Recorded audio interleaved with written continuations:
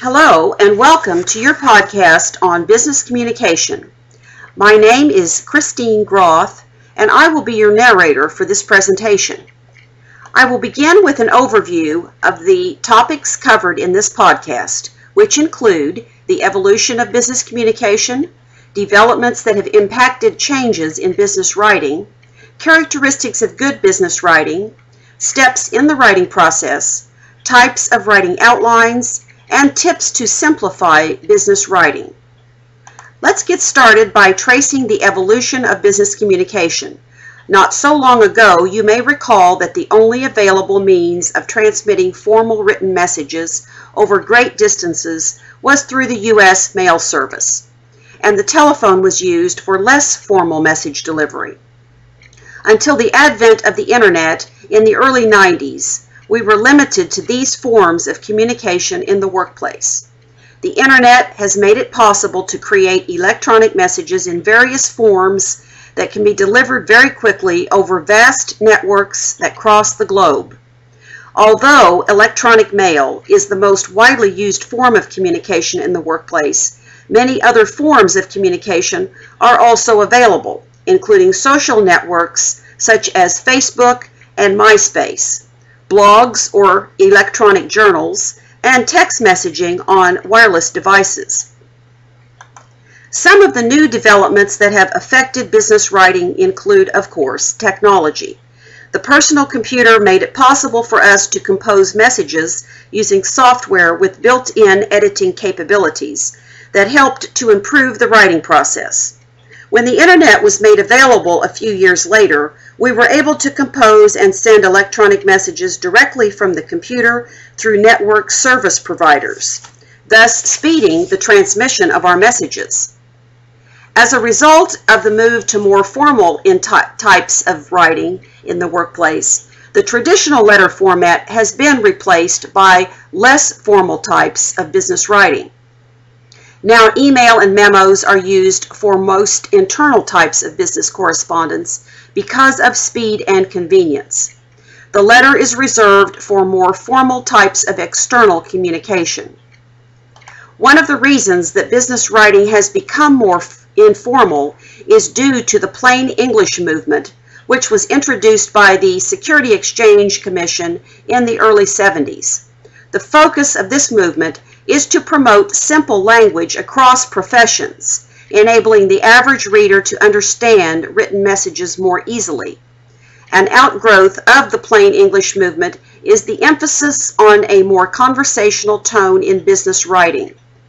The era of using big words and lengthy sentences has evolved into using more concise, clear language. If you'd like to learn more about the plain English movement, visit the website on this slide. Now that we've traced some of the developments that have affected the changes in business communication, let's take a look at the characteristics of good business writing. Simply stated, business writing should be purposeful, economical, and reader-oriented.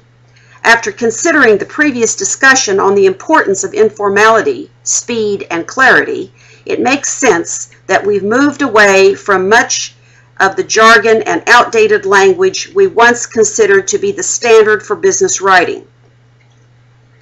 Let's turn our focus to the actual process of business writing. We're now ready to discuss the 3 steps in the writing process, which include pre-writing, writing, and revising. Phase 1, pre-writing, begins by analyzing the purpose of the message. You can best identify the purpose by answering a simple question. What do I hope to accomplish by writing this message? Next, you anticipate the reader's reaction by profiling the audience. In the final step of Phase 1, you will adapt your message by choosing the appropriate channel, language, and outline to accomplish your purpose. Phase 2, writing, begins by conducting informal or formal research to collect necessary information related to the message. The most logical place to search for information is, of course, the files in your office. However, you may also use print or electronic sources, personal interviews, and observations to obtain relevant information. Once you have sufficient information on your topic, you can begin to develop an outline, which serves as a roadmap to start composing your first draft.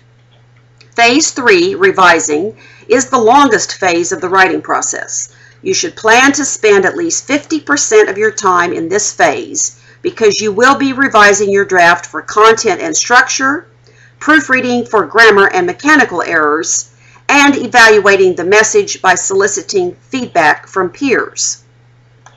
As you recall, the first step in Phase 1 is to adapt the message to fit your purpose and the profile of the audience. At this point, you will choose between the direct and indirect writing outlines to deliver your message. The direct outline or deductive outline is used for routine business messages in which the audience is expected to have a neutral or positive reaction to the message.